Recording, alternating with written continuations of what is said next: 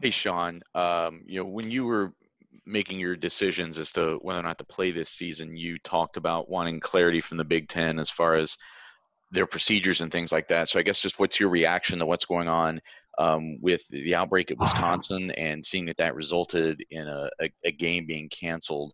I guess what is your level of confidence in the Big Ten right now? I can't really worry about other teams. I can only worry about my team. So with my team, I'm very confident. Everybody's taking the protocols day by day, doing what they're supposed to do, staying with wearing their mask. So I just can't worry about other teams. I can only worry about what's happening here right now. Coach Day the other day said that it's still something that he's been pounding into you guys, but what are you individual players doing to hold each other accountable? Because obviously the coaches aren't always around. So what sort of message is there? Are you ever in a position where you're telling a guy, don't do this, or are you seeing that happening around the team? But yeah, definitely. Like a lot of leaders just telling young guys to stay in. I know it's your freshman year. You want to go out, go have fun, but just sacrifice just a little bit of too much just for us. And they've been doing well right now. So just we keep on doing that. Keep on talking to everybody. Just making sure we stay inside, wear our masks. If we go out to get some food or anything, just make sure we wear our masks everywhere we go. At the end of the day, it's COVID-19. You just don't know how people's getting it. So at the end of the day, as long as I feel like people just wear their masks, we'll be straight. Up next, Andy Anders. Yeah, Shaun, I was just curious. You guys had some trouble against the tight ends with Nebraska.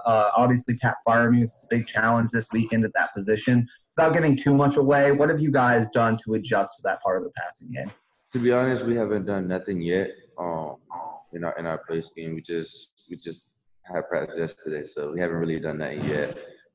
We talked about the tight end a couple of times. Talked with Pete, I talked with Barron, talked with Proc, and then myself. We all talked about just the tight end, like different ways we could guard him and stuff like that. But we haven't really put no scheme in. What did you talk about with Proc and Warner? You mentioned talking to those guys. What was kind of the consensus about that? Just the tight end, how good he is. He's a very elite tight end. Really doesn't like to block. He'll block, but doesn't like to block. Has great hands. Guys run great routes. He did a stick knot last week against Indiana. That was like perfect. So just helping them boys out and just giving them some tips and stuff from last year. Thank you. Up next, Austin Ward. Shaun, I know that was a tough play and the coverage was good, but you didn't hold on to the football for that pick. Considering how, maybe few opportunities you might have this year, were you kicking yourself over that? How did you respond to putting it on the ground? I definitely was kind of hard on myself about dropping it, but at the end of the day, it's a PPQ. But I got my hands on the ball. Like I said, it's just for the team, it's not for myself. I'm back, and that's just for the team, it's not for myself. So really just looking forward to this week. Last week is last week. Really looking forward to this week. It's gonna be a big week this week. So. Coach Combs talked about that one after the game. How great everything looked leading up to that catch. How did you feel in that first game, first time to really show what you could do at that outside spot that you look forward to for so long? It felt good. Been looking for it for a long time, but at the end of the day, it was different on the field with just no fans and stuff. Not gonna lie about that, it's different. But at the end of the day, we pump each other up on the sideline, get each other hype on the sideline. So that's what's different about this year and last year. It's like the team pumping everybody up and making sure everybody's hype and ready to play instead of the fans. Thanks, man. Up next, Bill Rabinowitz. Hi, Shaun. You're one of the few players that actually has experienced a whiteout at Penn State. First of all, what was that like, that experience of playing there? And how much are you going to miss not having that atmosphere this week? Or like it? I love the whiteout. That's it's definitely a challenge, a big stage in college football, a big stage in our life as a Buckeye. I really was looking forward to it this year, but it didn't happen.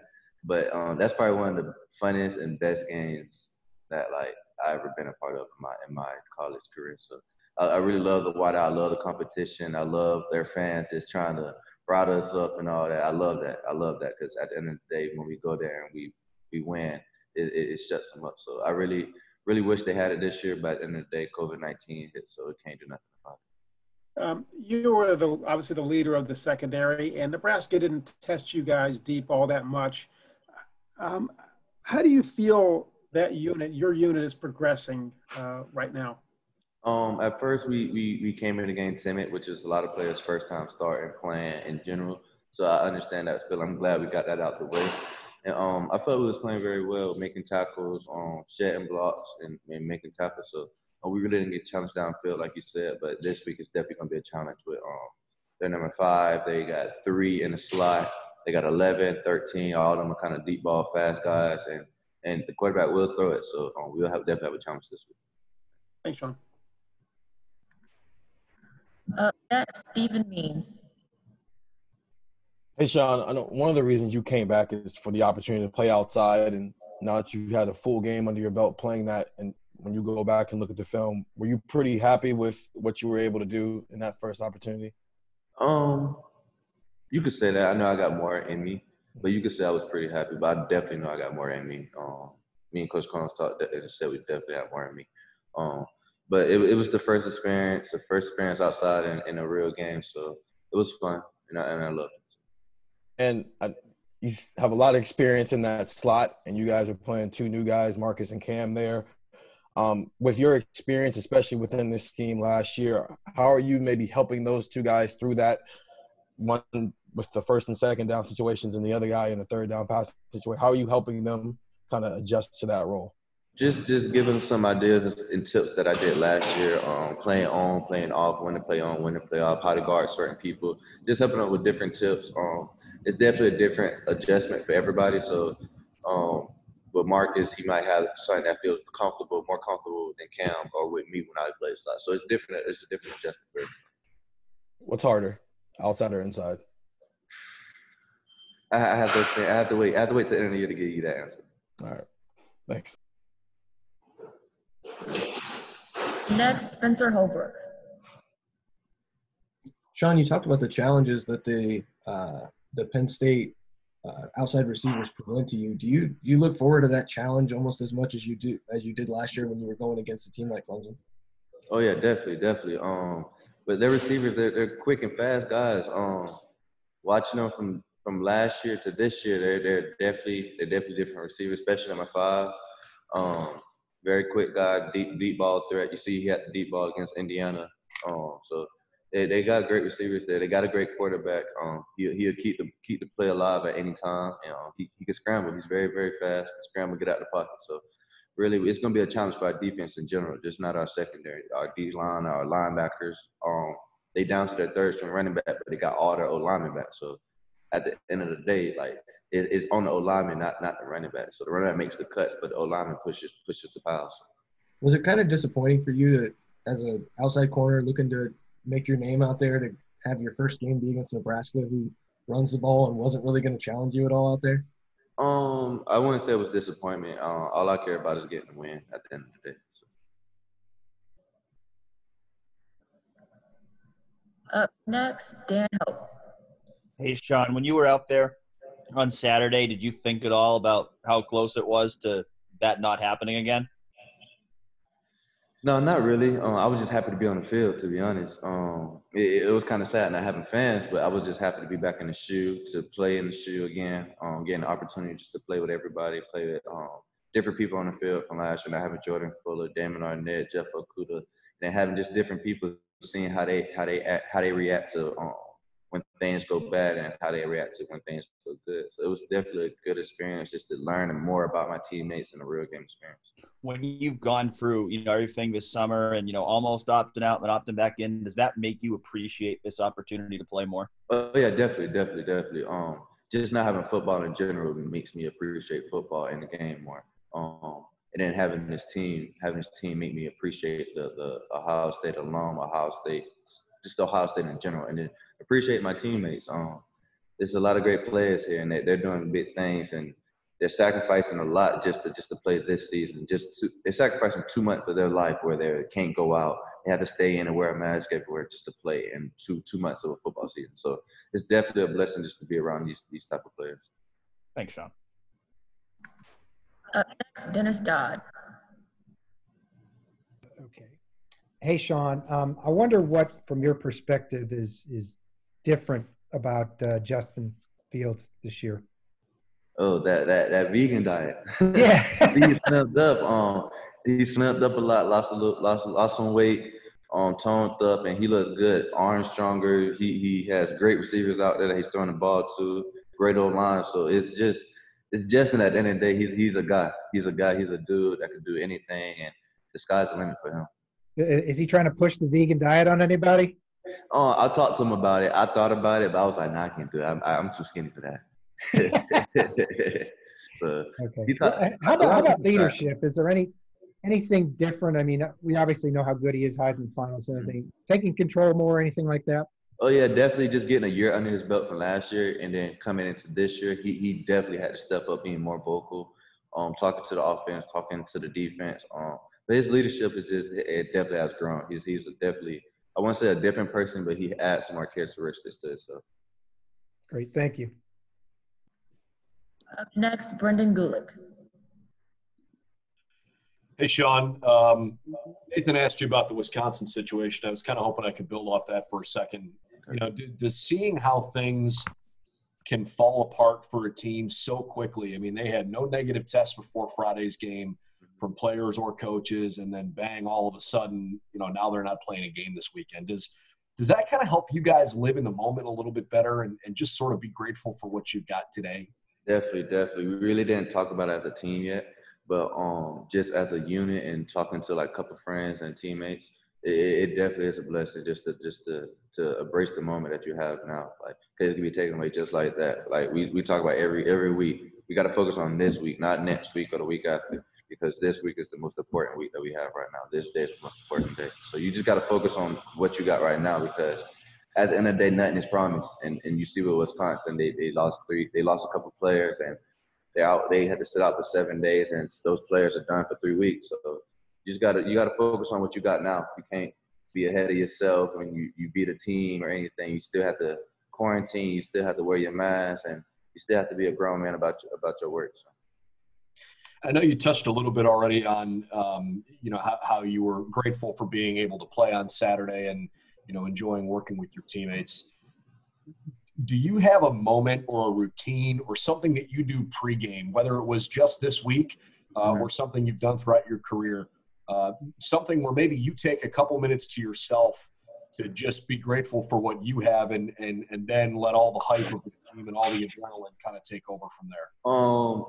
Every game I pray at the same spot every game, no matter home or away. I go to the 50-yard line when we come out and I pray, and I just be thankful for where I'm at, be thankful for who I'm playing with, just who my parents are at the end of the day, who God put me around, learning different characteristics from a lot of people. And I just pray on the 50-yard line every game. So that's something, a routine. I do that every game. Love that. Thanks, man. Up next, Patrick Murphy. Shaun, you talked about your play on the outside, the slot guys. How would you grade what Seven was able to do in his first major action? And then just the secondary as a whole, a lot of new guys out there, a lot of new faces. How do you kind of evaluate your guys' performance on Saturday, even though you weren't tested a ton? It was rough at first, but we definitely came back and stuck to the game plan and just wrapped up and made tackles. That's what's been a lot of problem in the college football game today. The people's have not been wrapping up because you haven't had camp and you didn't have spring. So it's just hard to just tackle in practice when you got to play in 4 weeks during camp and that's during school. So definitely was different, but. With Seven's doing great. He's going to do great things definitely this week. Last week really didn't challenge us, so we really can't say nothing. With the secondary as a whole, I know we're going to be good. We got a lot of smart players. You got athletes on the field. You see Hook is a great safety back there. He gets players down. You see Prop can play any position. He plays safety, perfect cover safety. He play corner and lock in. So we just got a lot of athletes. We got a lot of depth. Really just looking forward to this week. This week is definitely going to be a challenge for us and us and our D-line, and it's just really looking forward to it. And you touched on the lack of fans there, but you did have Coach Combs back on the sideline. How much energy did that bring to things? You know, he brings the energy every game, no matter what. He brings it in practice, the meetings, and everything. So Glad to have him back. Glad to have his energy. Glad to have his coaching. Different things he's been teaching us since he's been back in the NFL. So just glad to have him back in gym. Thanks, Shaun. Next, Tim May.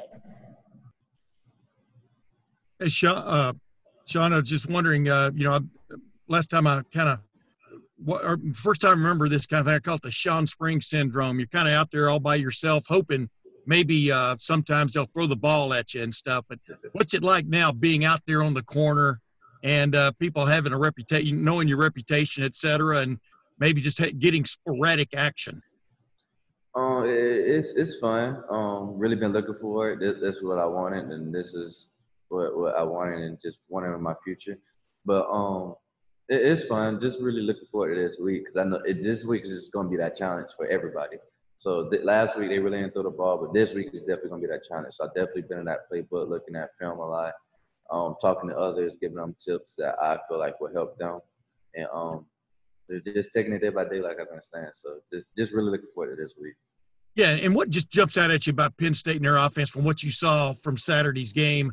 I don't know how much video you've actually watched to this point, but I don't even know if you got to watch the end of that game. I'm sure you did maybe, but just what jumps out at you about their offense more than anything else? Explosive. I feel like they didn't really lose too many pieces. They lost KJ Hamler, number 1, but now they got number 3. He's a freshman. He actually reminds me of KJ a little bit. He's probably way more than him, but they really. I feel like they're the same team for last year, in my opinion. Especially on the offensive side, it's like not too many pieces have been left. So. Thanks, man. And last question belongs to Gianna Galley. Hi, Shaun. Penn State Media here. Cornerback to cornerback, I'm just curious. Have you gotten the chance to feel inspired and learn from a guy like Joey Porter? And, is there something or anything that you've been able to sort of maybe grow with him in a personal connection and something you want to see from him, not only in this game, but you're excited to just see him grow as a player? I'm just excited to see everybody grow. Especially, I'm just excited for everybody to grow. And that's just me in life. I want to see people grow and get better in life in general. So I'm definitely excited. I'm definitely excited to learn from different people, not just him, but just from different people in general. I love to learn, and I love to see everybody grow. It don't have to just be my family or somebody I know. It could be somebody I see from a distance, and I see them growing. That's just a blessing in disguise that people don't notice. Like, I love to see people grow and get better in life. Thank you, Shaun. And that is it.